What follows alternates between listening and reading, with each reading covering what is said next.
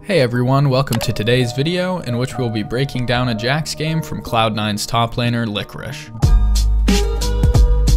In this video, we're going to look at some key concepts for playing the laning phase in order to maximize your chances of winning. The key concepts we will be looking at today are utilizing a level advantage, using a minion advantage, identifying and using resources, and finally, base timing. As we move into the lane, we'll be keeping an eye out for Licorice utilizing these key concepts. First, it's important to take inventory of the lane matchup and each champion's strengths.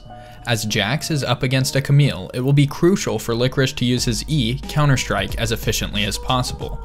Due to Camille's true damage on her Q, it is imperative that he uses Counter-Strike defensively to mitigate the enemy laner's huge damage potential.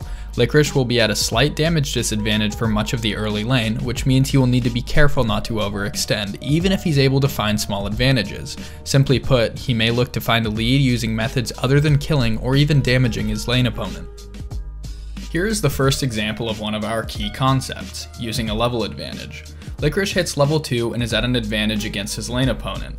It is important to note that due to Camille's inherent early game advantage that we previously discussed, it's not always the right call to immediately jump in on the enemy laner. Instead, Licorice opts to focus on getting uncontested last hits to scale quicker in order to find his power spike in lane.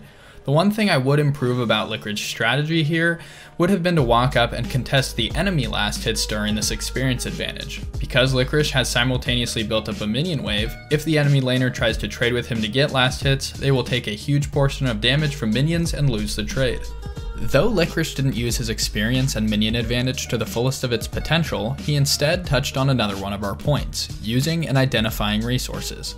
Opting to use his push to place a ward and build up his minion wave even more, Licorice does two important things. First, he ensures that he is not currently being ganked. Because it's near the 3-minute 30-second mark, he knows that if the enemy jungler was going to gank, now would be a good time. This ward would spot out any gank as he finishes his push, allowing him to build his lead up even more. Second, by fully pushing the wave to the enemy tower, he leaves his lane in a position where it will reset, allowing him to identify and secure additional resources. Many other lower skilled players would simply sit in the brush and lane and wait for the lane to push back. Instead, Licorice immediately walks down the river to take Scuttle Crab, building up his gold and experience even more, and more importantly, providing him vision for any other gank that may come in the next several minutes. This will allow him to play more aggressively and build up his lead. By previously pushing the wave all the way into the enemy tower, Licorice makes sure it will reset, giving him the edge and experience gained, which will allow him to have a level advantage at a later point in the lane. If you decide to employ this strategy, it's extremely important you only roam down the river for information when you're certain you won't miss any experience from minions, otherwise your efforts might be for nothing. Having a minion lead puts you in an extremely strong spot in lane, allowing you to bully the enemy laner from getting last hits of their own by positioning aggressively.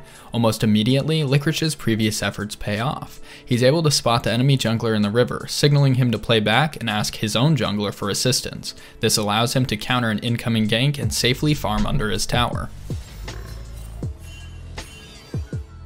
By posturing defensively, Licorice identifies the flip side of our key concepts and plays accordingly. Just like you want to capitalize on your own level and minion advantages, the enemy will likely be looking to do the same when they're given the opportunity to do so.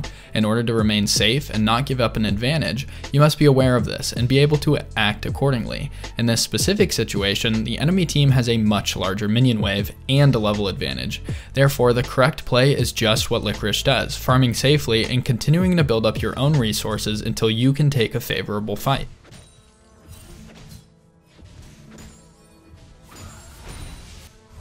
Licorice demonstrates our final concept here by looking for an opportune time to base. As he has been able to ward off the enemy jungler and build a decent lead, this means that if he pushes the wave slightly and recalls, he will be at a gold advantage and able to purchase stronger items than his opponent should they decide to match his recall. This is critical to capitalizing on a lead. If you never go to base to spend your gold, but your opponent does, it doesn't matter what lead you've built up because their newly purchased items will negate all of your previous hard work. Jax is able to match the enemy recall and push the wave in fully, yet again building up his farm lead, minion wave pressure, and allowing him to place a control ward to prevent any incoming ganks. Due to Licorice knowing the correct timing on when to push and when to use his level advantage to trade, he's able to hit level 6 quickly and begin pressuring the enemy's life total. Although he is still not dealing much more damage in trades, he can now go toe-to-toe with Camille, buying him more space in the lane and forcing the enemy jungler to keep eyes on him.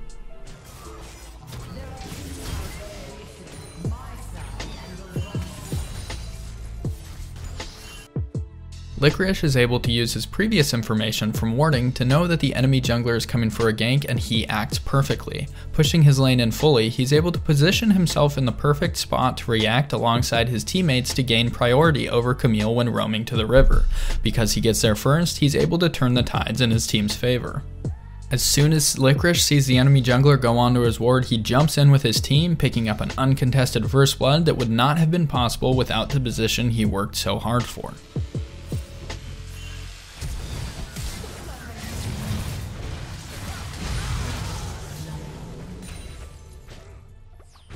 Because he now has a sizable minion advantage and does more damage, Licorice sees an opportunity to isolate the enemy laner and jumps in.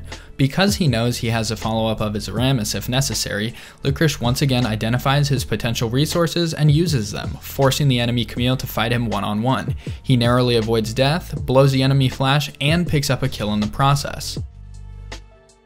By using all of these key concepts, Licorice was able to build up a massive lead for himself in lane and end the lane phase with 2 kills for himself without giving up any resources to the enemy laner. Overall, using the strategy of utilizing a level advantage and identifying resources outside of his lane, Licorice was able to dominate his lane opponent and bring himself into an excellent position moving into the mid game. Let's quickly review what Licorice did well in this lane.